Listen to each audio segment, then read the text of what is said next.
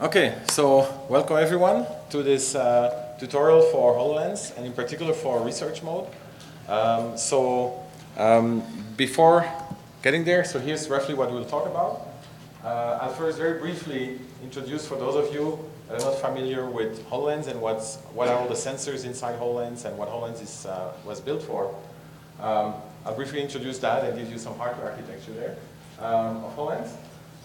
Then the main part of the tutorial will actually be to discuss and introduce the new research mode on HoloLens, which essentially makes all of the imaging sensors available to you as researchers. So you can switch the device to a mode. So normally it is not available because of privacy reasons and other reasons. All of the sensors are off limits to applications, except for the standard RGB camera.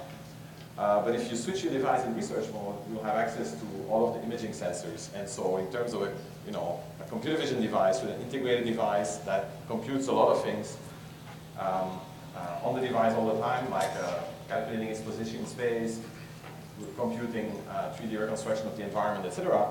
All of this is still running, but at the same time, you can get access yourself to those raw sensor streams and then run your favorite computer vision algorithms either on the platform, on the device, or also you can stream them to a PC and do your processing there, for example. So that's what we'll mostly talk about. We'll show a few examples of that. And then at the end, we'll also have, we'll show you our new depth sensor, which both will be integrated in next generation of HoloLens, but also will be independently also made available as a Kinect for Azure sensor package. So this is all to come, but it's already a preview of that depth sensing technology that we'll show towards the end of the tutorial. And so all of this we'll keep to, the time slot will be so that you can then afterwards go to the whole presentation. So we'll be done before then. Okay, so here's a picture of, let me see, here's a video. I don't know if there's sound. Okay, there's not much sound. Anyway, so this is a short 1-minute video that, let me actually stop the sound. Okay. Okay, anyways. So this shows you what HoloLens is made for. It essentially provides a view. It can augment the world with virtual objects that can be inserted in the world. But the key is that HoloLens enables you to place those locked with respect to the world. And so for being able to do that, it needs to do tracking all the time. But then it enables to have people collaborate and still be in the world, see other people, but also see those virtual elements. Collaborate with them, discuss 3D objects in the world. Designs here, just some examples. You can work with the holograms, play games. Notice that here for those games, it's important that HoloLens itself is not only aware of how it's moving through the world, but actually also the 3D geometry of the world, so that these objects are actually placed in the world. Here, more enterprise-oriented scenarios where you're, for example, working and looking at CAD models before they are built, but you can get a real impression by seeing them in 3D in front of you. So lots of applications with HoloLens, just for those of you that were not familiar with it potentially. So what's inside? So if you look here, the key thing, and also probably most of interest to most of you, is this sensor bar, where you essentially have here a standard RGB camera, a webcam essentially. That's the one that was already always accessible in HoloLens. But then, more important to us today is, on the one hand, the environment tracking cameras. So you see these 4 cameras here. If you actually look, the 2 central ones here are actually stereo rigged looking forward. This is mostly for facilitating tracking, because tracking can essentially immediately have a scale initialized if you have a stereo system. And then you have 2 additional cameras that provide a wider field of view, so that with a head-mounted system, if you quickly look around, that you still, let's say I reconstructed features here, my map is built over here, I quickly look around, I can still see those features in the peripheral cameras. So essentially for robustness of tracking and so on. So those cameras are very sensitive, they work in relatively low light conditions, much better license to be than these cameras. Those are grayscale cameras. 640x480 really meant for doing computing now. They're global shutter cameras also. And then the other sensor is depth camera. This depth camera essentially is a time-of-flight camera, so you'll hear more about this later. This is the current generation. We'll hear more in particular about the next generation camera. Notice there's here two different types of illuminators. So there's those two and those two. They are actually there because the camera has two modes. Both a mode to do hand tracking and look at near range, and this has to, for if you want to click, for example, with a lens, you have to do that at high frequency to actually high frame rate to detect things. But at the same time, we also want to capture the environment. We need, for hand tracking, you need a wide field of view because your hands can't be too much anywhere. For reconstructing the environment around you, you can be also more limited to a smaller field of view. And that essentially enables you to save energy. Also, the frame rate for the long range is a much lower frame rate because also the environment is not expected to change as quickly as your hands when you click. So if you look at HoloLens, essentially everything in the design of HoloLens is about saving energy. And in particular, saving energy, not even for the battery, it's saving energy for the thermal design. Because we have a device on your head that should be comfortable, but it shouldn't feel hot. So you don't, and of course you don't want fans also in your ears. So this is actually the biggest challenge in the design of HoloLens. So here are the different sensors. These are displayed. Actually, notice also here there's an IMU in here. That's used for visual inertial tracking. This is a compute board. On this is essentially a full computer. So it has an SoC, system on chip, as in a mobile device. But on top of that, has also this HPU, essentially a holographic processing unit. It's a Microsoft designed ASIC that really has a whole bunch of DSPs on board to do most of the real-time, always-on computer vision perception algorithms that are running in the background. That also means that applications, for example, your computer vision applications, can use most of the SoC for doing processing, as none of that is used, or almost none of that is used for the core vision algorithms that are running, that are always on the embedded algorithms in HoloLens.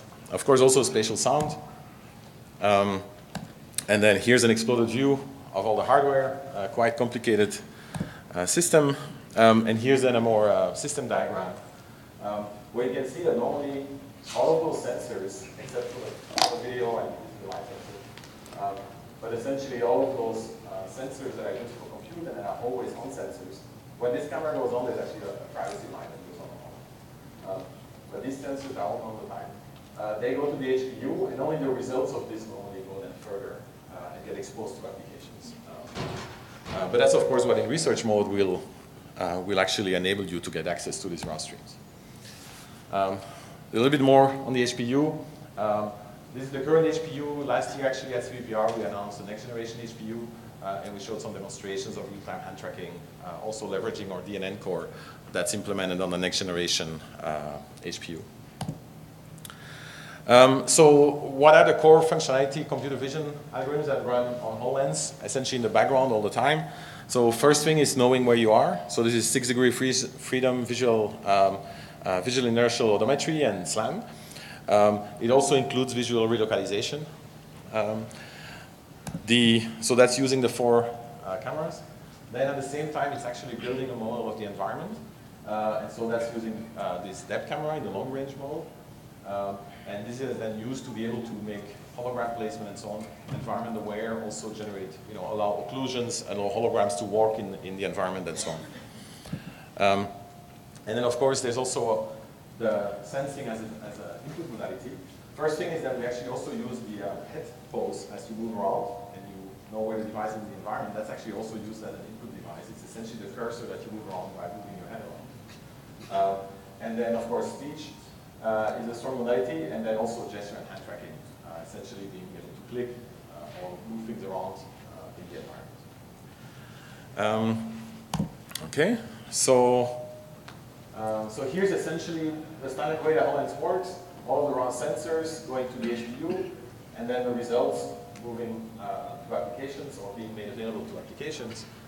And then this is now, if you put a device in research mode, you essentially get raw access, to the head tracking cameras.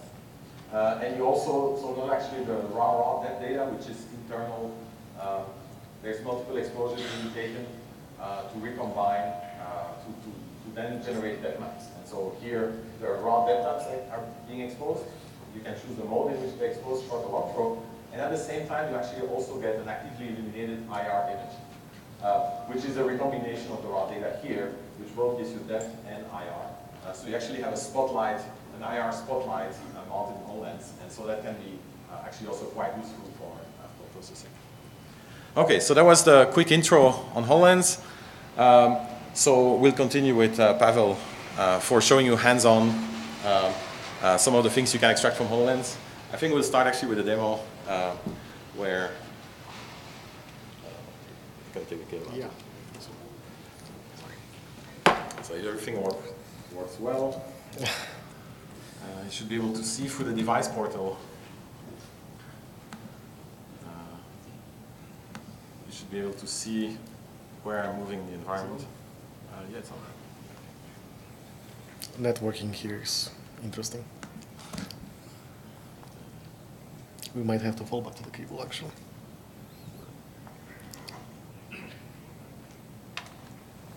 Let's fall back to the cable.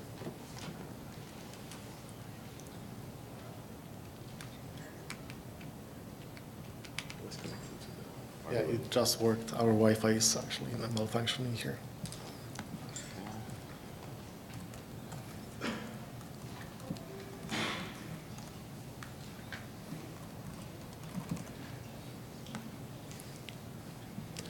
Okay, so this is the device portal. It's Windows 10. When put in developer mode, always runs a web server that exposes some information that's device specific, and some of this information on HoloLens is a essentially visualization of what HoloLens sees at the moment. And I have made the tactical mistake of extending my desktop. I'm sorry.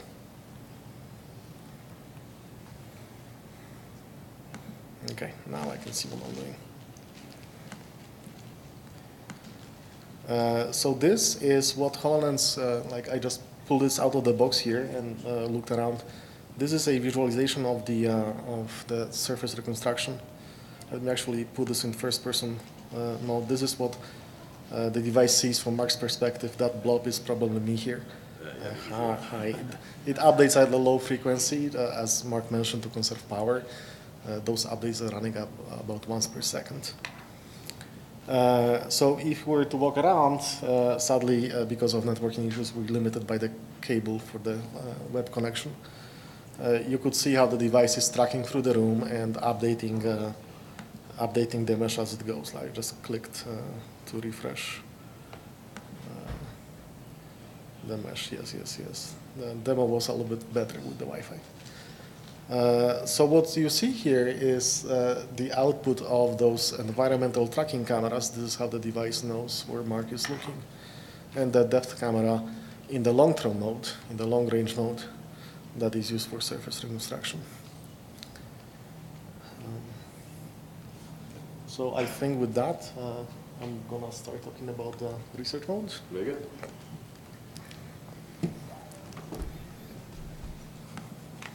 Yes. Do you want this microphone? Oh, yes, no, unless people can hear me, I won't be working. This one is good. Thank you.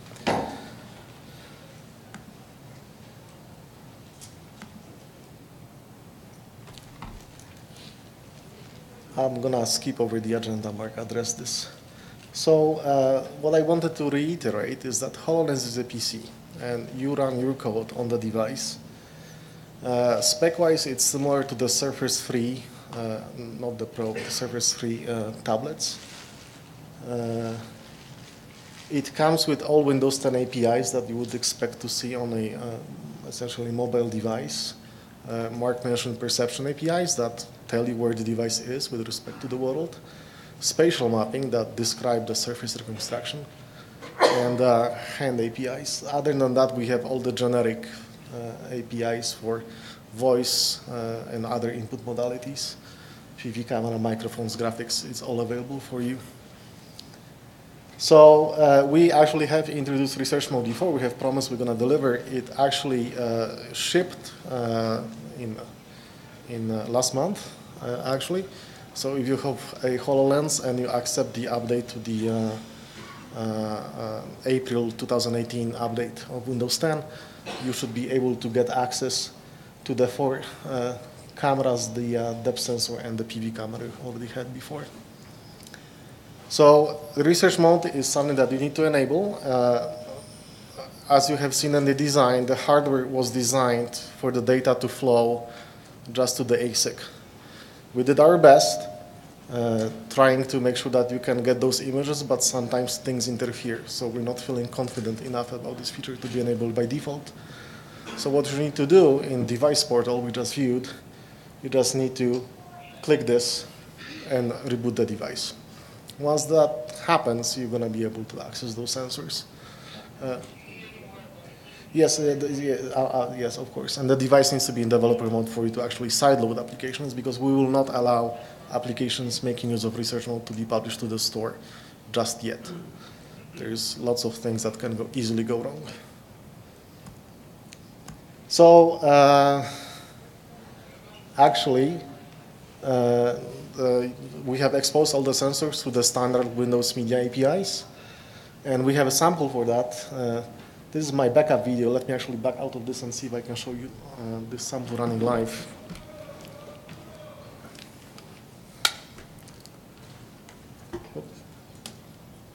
I got tangled up. That's why we don't like cables, you know, we just tend to get tangled up in them.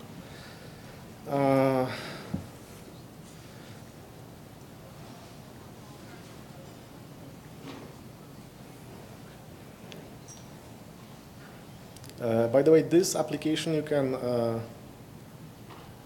see running live and try out at our booth, on the Microsoft booth. So let me switch to the appropriate view here.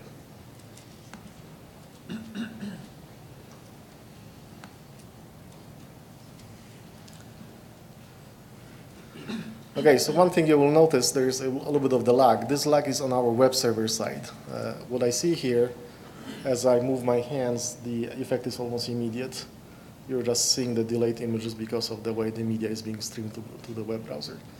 So you can see on the bottom the 4 visible light cameras, the ones we use for tracking your head. You can clearly see that the middle pair is a stereo pair. You can see my hand in both. And you can see that it's actually fairly wide field of view. Okay. At the same time, what you see on the top left, you see depth and reflectivity in the short-term mode. This is the mode we use for hand tracking. It works great on distances up to 1 meter. And on the right, you see actually yourself. This mode works on distances up to 4 meters and updates a little bit less frequently. We use this view to reconstruct the scene. You can see that the field of view on the long throw is, as Marc observed before, much smaller. Okay, so this demo worked. So I might be able to skip over the backup video. Actually, I'm still falling victim to my poor setup here.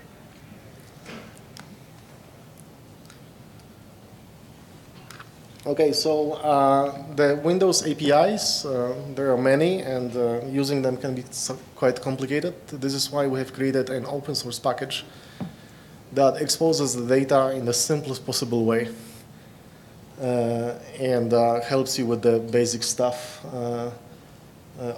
The code you need to write pretty much fits on one page. You just download one of the samples and start working on this.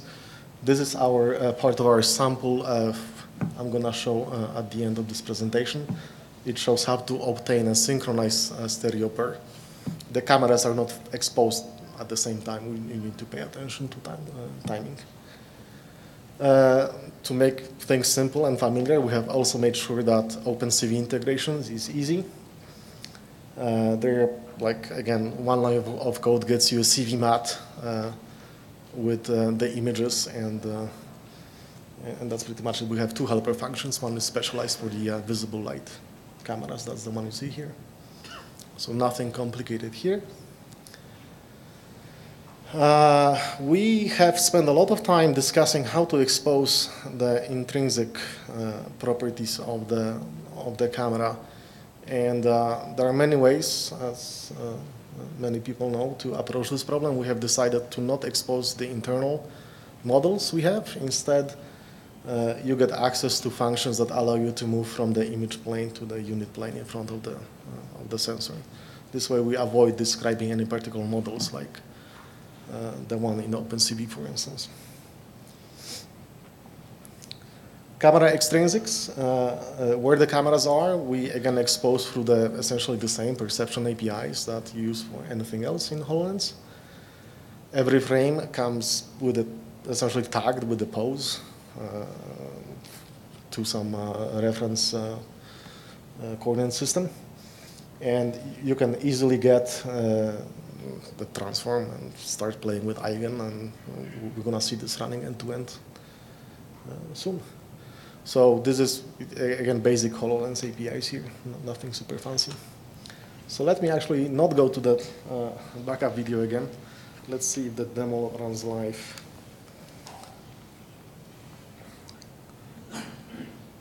And I might actually, it's quite possible that I'm about to demonstrate you why we are not ready to ship this in the store yet.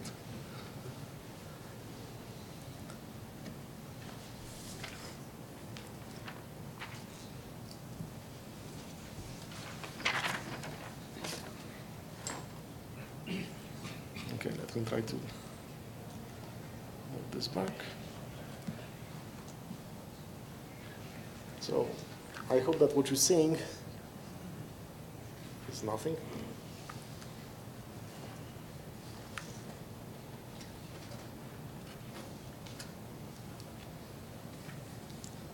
Okay, that's very odd. I will have to fall back to my backup video. It's actually tracking here. It's just not showing up on the device. Yeah, I don't know what's happening. I can see it here. Let me fall back to the backup video. Beauty of live demonstrations, I guess.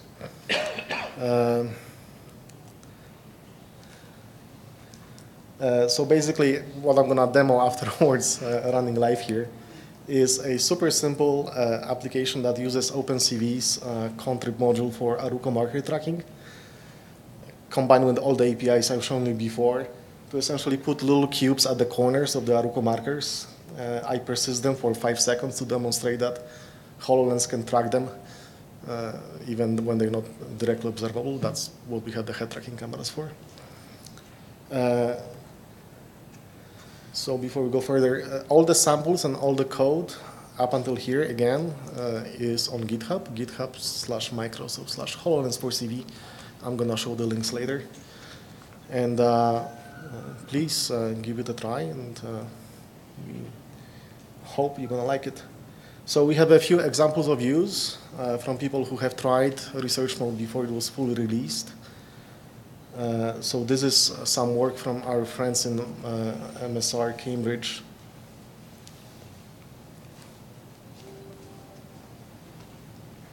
I think audio is not working. So here they're using the head tracking cameras to essentially do multi-person skeletal tracking with some sort of form of recognition. And what we have heard as testimonials actually is that they really like the quality of the images. We really paid attention when designing those cameras. So this is a first-person view from that application, showing tags on people.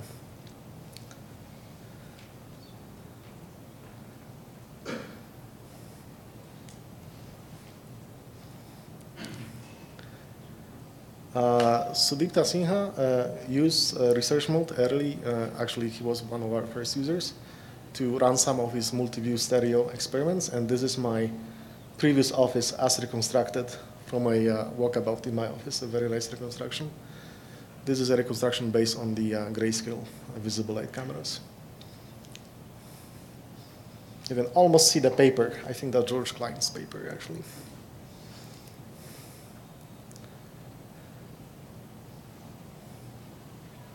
So in this case, it's offline processing.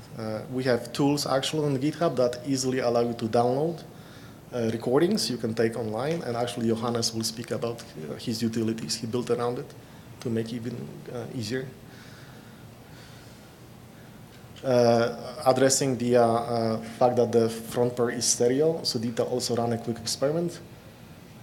This is us in our offices, Harpreet and me, and in the middle is some form of semi-global matching, running actually at very high frame rates in case of Sudipta's code.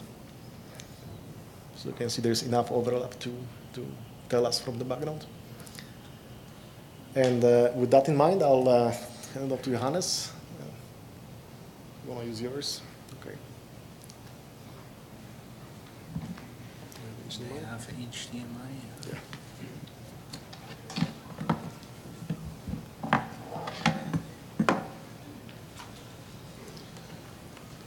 Can I remove this part? Yeah.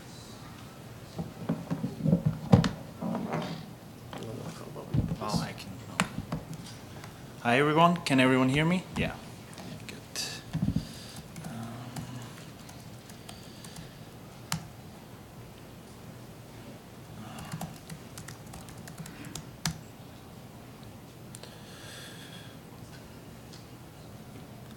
So I had the chance to get some early access to. One second, please. Sorry.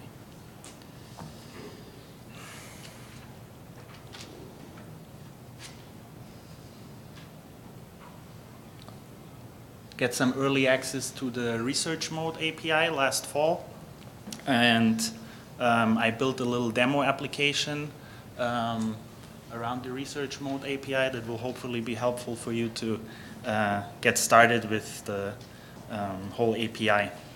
And the overall motivation is the HoloLens has like all these great sensors and is only using essentially the active depth sensor for the 3D reconstruction part. And what I did is I built an application around the research mode API to do 3D reconstruction from the 4 grayscale cameras and the color camera. And for the 3D reconstruction part, we're using CallMap, which is this end-to-end image-based 3D reconstruction pipeline that is also open source. So you can just download some of the pre-compiled binaries for Windows to your computer and use the little script that is also going to be contained or is already in the repository to manage and run this whole pipeline from scratch. So the idea is you put on your HoloLens, you start this recorder app that is also in the HoloLens for CV repository. You start the recording by doing one tap, you walk around, capture the environment.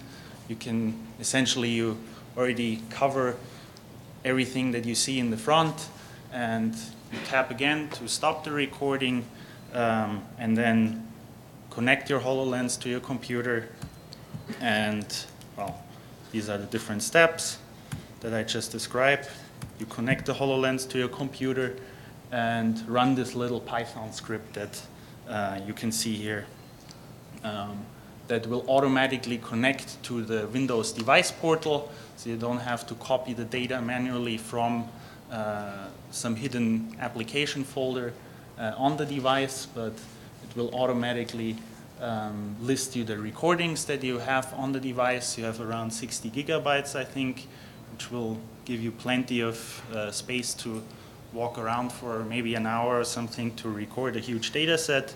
And what you can do is you list your recordings on the device.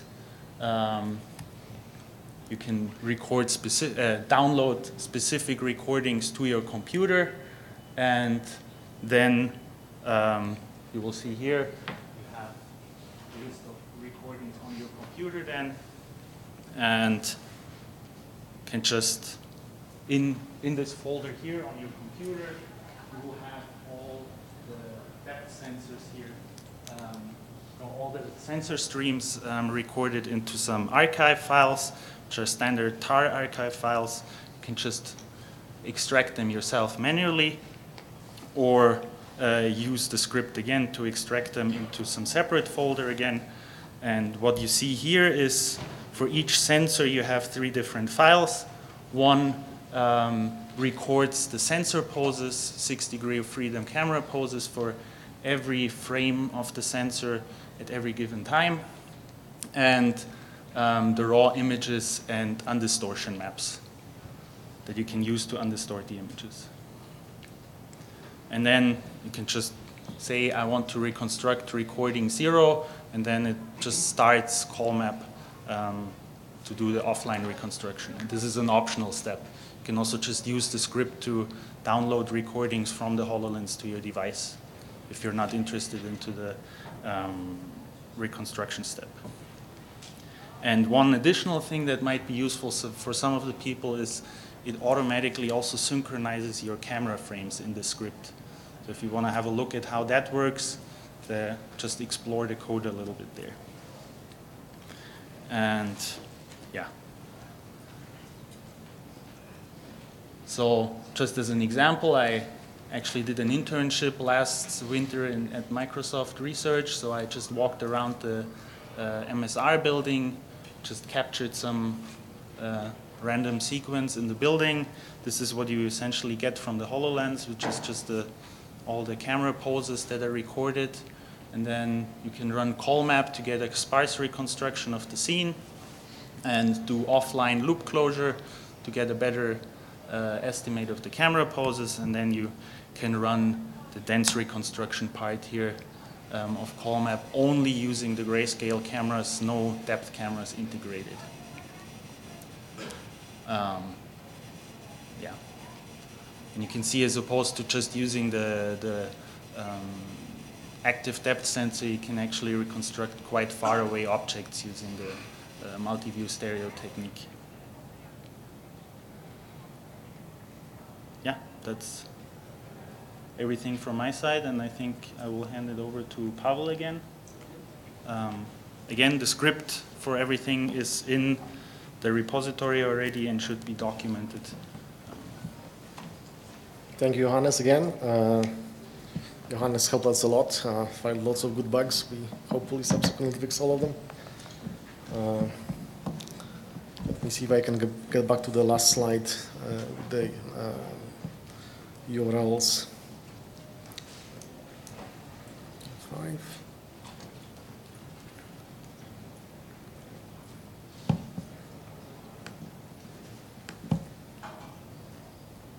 Oops.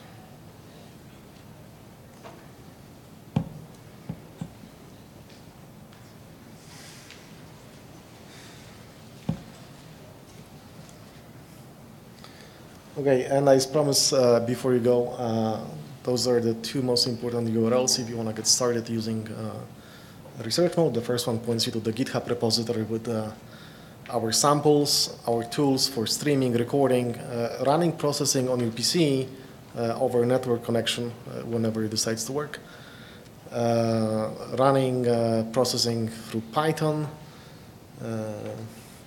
probably a couple other things. And I'm looking forward to seeing contributions to this, similar to Johannes's amazing scripts to actually manage the recordings. You can easily set a watch for updates on GitHub if you're interested in developments. And that's pretty much it. So I would like to open for questions before I hand off to my colleagues. Yes, sir.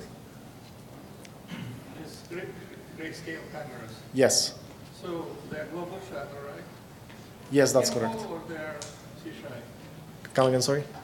These grayscale cameras, they're global shutter, right? Yes. Are they fisheye or just pinhole cameras? I think they're not fisheye. They're fairly low distortion. This Yes. grayscale cameras, are they fisheye or pinhole? No, they're pinhole. They're pinhole. Yeah. Okay, what angle approximately with focal length? They're fixed focal length, of course, right? Yes, I'm not sure what the I mean, together they're relatively wide to review, but per camera it's not that wide. Okay, and last question. So how the rig you know, like any physical device, temperature, humidity, and so on. Is it the calibration going kind of online, or you need from time to time to submit the device somewhere? The calibration of these two stereo rigs, is it ongoing process, or you need to tune them? So the device maintains its calibration or so, but here it will essentially provide one calibration. So the device kind of maintains its calibration over time. Thank you very much. I think we'll actually continue with the demonstration of that sensor and then take more questions afterwards.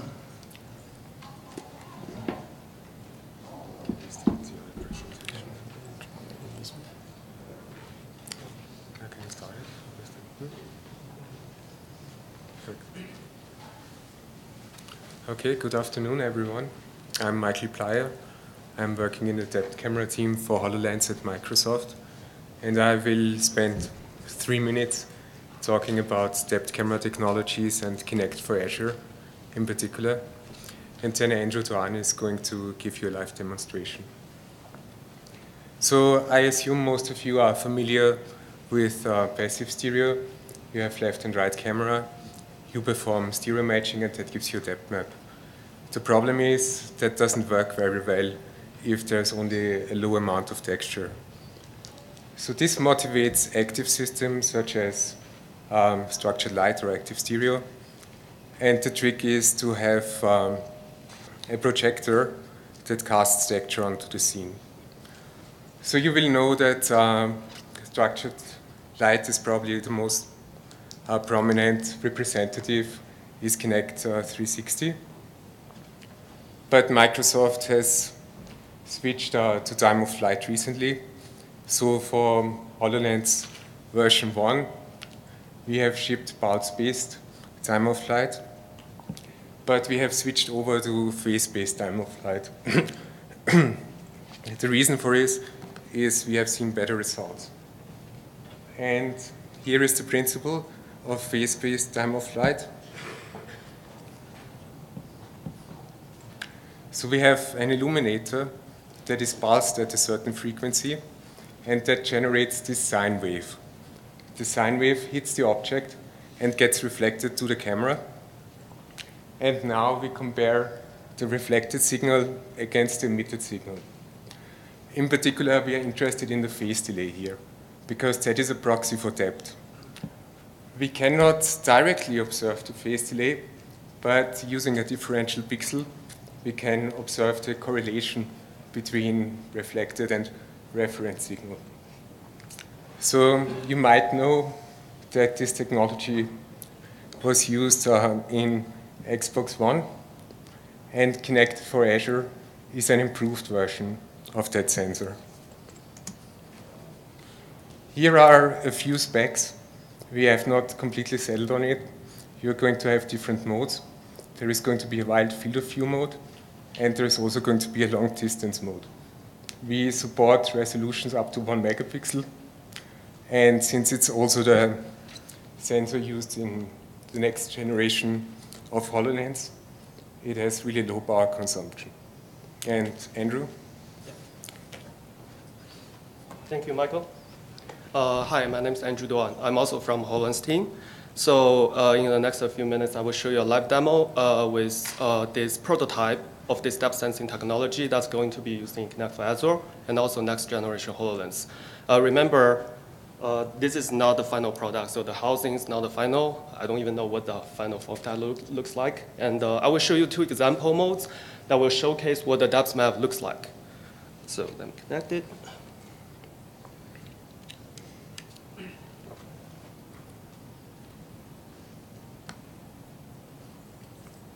Maybe I should do...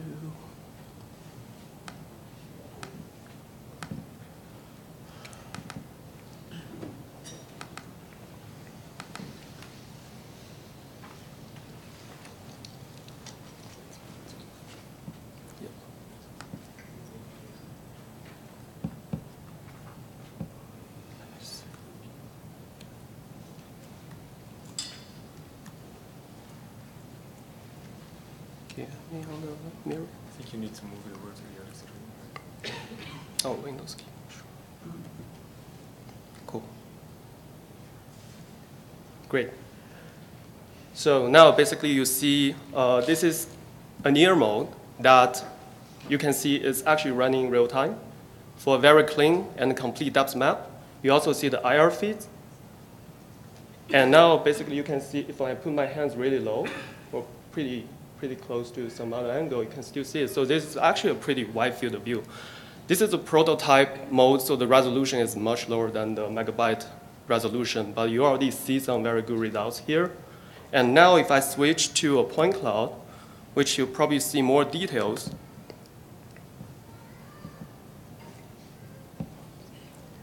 Okay, so if you see my clothes, the wrinkles on it,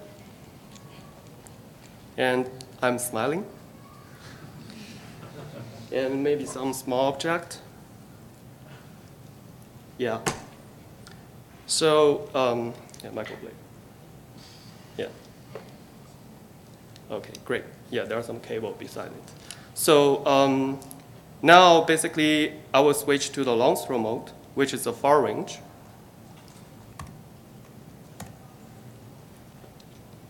And now you can see yourself. And I think it's currently reaching to, I don't know, maybe 7 or 8 row. Yeah, there's also the point cloud.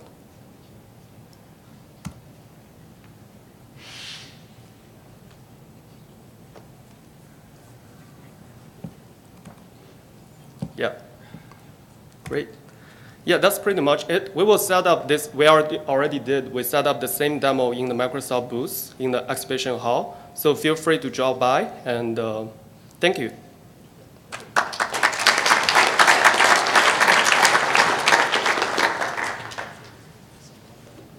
Okay, so now if you have more questions, please feel free to ask them. We'll stick around for a little bit. You're free to ask a question on the microphone, or just ask like this, or just come here afterwards, or also come back to. Do you have any plans to stream the IMU in research mode? Yes, at some point we'll probably do that. It's not in there yet. Yeah, how do you manage accumulated drift after running for a long time? Well, this is complicated to say. Because essentially we do SLAM, we do relocalization. So essentially, it will, whenever it relocalizes, it will cancel out the drift. Also, it depends. If you're, running in loops, then you will essentially keep canceling out drift. If you keep running in a straight line and never look back, then you will not. So, but it's essentially SLAM. So if your lab has a connect to a HoloLens and an Intel RealSense, and all you need is just to capture RGBD images, which would you recommend? For RGBD, I would go with Connect 1, I guess. Oh, Connect No? Kinect 2, no, I guess Connect. Kinect, I some guess version of Kinect Kinect. obviously. Yes. But as soon as Kinect Treasure comes out, that's the one you want to use. If you wanted a mobile form factor and easily kind of go around and capture strings and so on, then you probably want to do it with HoloLens research. I tried doing some scene understanding work with Kinect, and I went to Home Depot, I bought a very, very long power cable for that. So if you want to move outside of your office, HoloLens becomes an interesting option. Oh, okay. Thank you. So that means the Connect for Azure will also be packaged with an RGB camera? I think we're not supposed to say exactly what, but yes, you can imagine that it's at least like a Kinect before. Does everything a little bit better. Was it filtered, the web data that we saw now, or is it raw from the camera? This is already adding filters. Yeah, it's part of the raw detect algorithm. There is some filtering happening. Okay. You can see from the details that it's not heavy filtering. Right?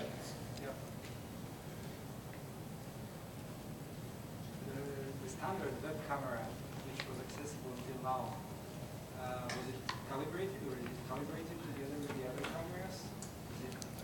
Yes, it is, yes. Now in the development mode, yes. With and without developer mode. You can access the, I think it's... There's Windows API that you Yeah. can get extrinsic and doing the transformation.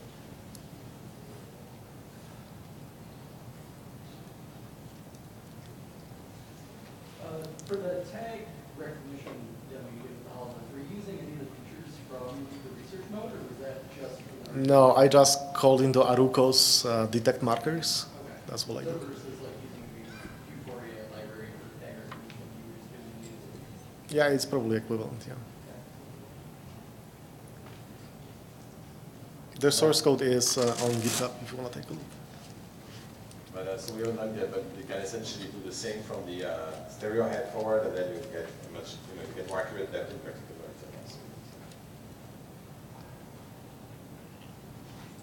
So the format of the images, do they have timestamps in them? Yes, yes. We normalize the timestamps. You get essentially the system time, like the query performance counter time, for all of them. They're very precise. And so you saw that Johannes did to essentially check that out and make sure so the images are they're taken synchronously, the head-tracking camera segment, and so you would make sure that the right frames are put together in a 4 view frame.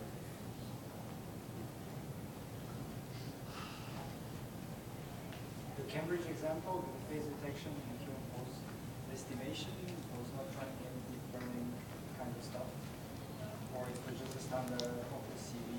No, this is deep learning stuff and so on, but this was running off device on a PC. So this was streamed live from the HoloLens using streamers streamed live to a PC, and the PC was processing sending results. Yes, again, Surface 3, not very fast. Yes. And how was this streaming done? We have samples for that, just over Wi-Fi. Or actually, in this cable, I had to fall back. In this case, I had to fall back to the cable, USB cable. But you can do it over Wi-Fi Yeah. in a less clumsy way. Yes. Is it possible to use multiple new devices at the same time? Because it's based on TOF, I suppose it could be some interference. Yes, I don't know what, well, I guess. There will be the possibility and they will be synchronized to avoid interference. But I think in general, I don't know what the current HoloLens is doing, but I think it's a very low duty cycle. And so by chance, like there's not that much chance. Like if you just randomly do it without synchronizing, even then there's a low likelihood that you get another. Yeah, because the exposure times of the time of flight camera are extremely small, so the likelihood for having overlapping exposures is really small. But there will be synchronization mechanism with the package of that stick. That's what That's yeah. I guess Klein running at 30 frames per second, right? FPS. Well, so no. Well, SLAM is essentially it's essentially also integrating the IU signals, and so we provide both. I think at 240 hertz. Images actually get generated at 240 hertz because we get 240. 200. 240. Now Of IMU or actual video set? well, the IMU runs even faster, but the images are 30 frames per second. Those get combined into 240 poses output. Because actually the image generation on HoloLens, on current generation HoloLens is color sequential. And so we do 60 hertz times 4 colors, or 2 times whatever. Like it's essentially, it's doing 240 hertz. It needs poses at 240 hertz to operate. So image acquisition is going at 240 or? No, image acquisition is 30. 30, that's what I asked. Mm-hmm. This is.